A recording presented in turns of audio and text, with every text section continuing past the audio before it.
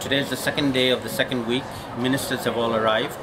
We are now well into the political part of the process. The presidency of the COP, the Minister for Environment of Peru, Manuel Pulgar Vidal, has talked to all the ministers already, given them a briefing on where we are, asked for their cooperation so that we get a result in the next remaining 3 days that we have in hand. And I'm fairly sure that such a result will be forthcoming. We expect the arrival of the US Secretary of State tomorrow, John Kerry, that hopefully will bring political momentum. Today I'm going to talk about a particular issue that I follow in the negotiations, namely adaptation, and with it also now loss and damage.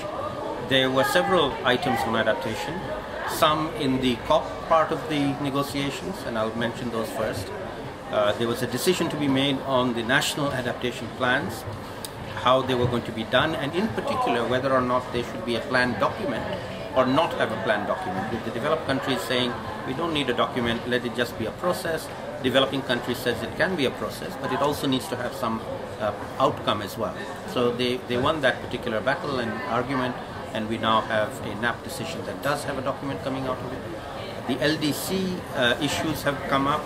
Least developed countries have a particular negotiating track, mainly to do with the funding of the least developed countries fund. They've been demanding more money and a fast track approach to getting the money. Again, they didn't get a lot more money, they got some, but they did get the fast track approach to getting the money, which was another good win for them.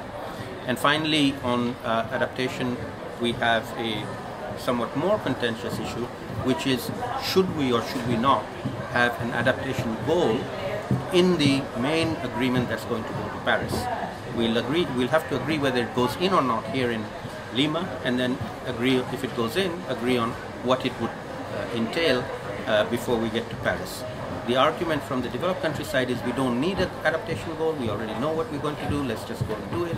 We don't have to put it into the text of the Paris Agreement. Developing countries argue that it's a very important issue that we do need to have in. There's a similar argument to the adaptation argument also on loss and damage, where there were a few technical issues to do with the work plan and the technical composition of the Warsaw International Mechanism on Loss and Damage, which was agreed last year in Warsaw, and there was an interim committee that met and developed a work plan that needed to be adopted here. It has been adopted.